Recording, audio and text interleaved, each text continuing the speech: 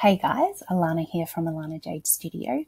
I received a question the other day on YouTube, someone asking how I had put in the time zone on events on my website. So this is a Squarespace website and I'm using the events module here, which is available within Squarespace to sell tickets to events and share upcoming events that you have, either online or in person.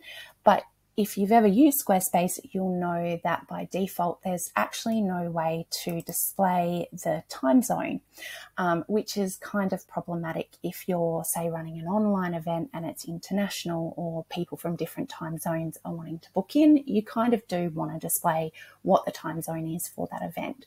So in this video, I'm going to show you how I've done this. Now, this does require a little bit of custom CSS coding, but don't worry, I'm going to leave the it's just a tiny snippet of code, and I'm going to leave that in the description for this video over on my website, so you can go over and just copy that and pop it in where I'm going to show you where to put it in on your website, and you really don't need to understand coding to be able to achieve this.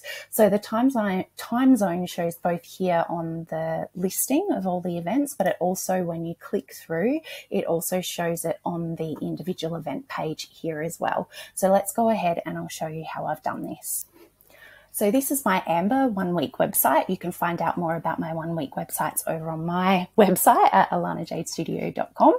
If that interests you, the Amber 1 week website was created specifically for wellness practitioners. And on this site, I have set up an events page. And so I've just created an events page in Squarespace in the back end. So from the back end of my site, I've just gone to pages and I've clicked plus, and then I've added events here. So I've gone through and done that.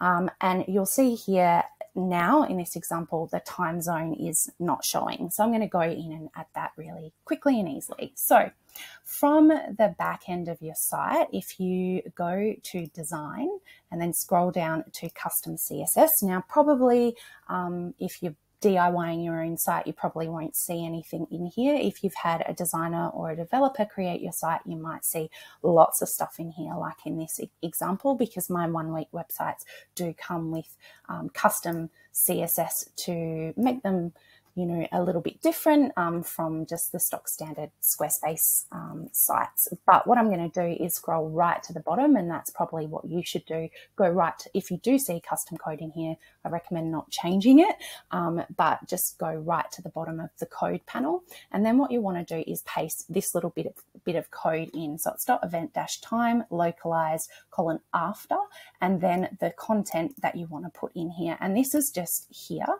where you change the time zone. So I've put Australian Eastern Standard Time, but I could also, to make it shorter, put AEST like that.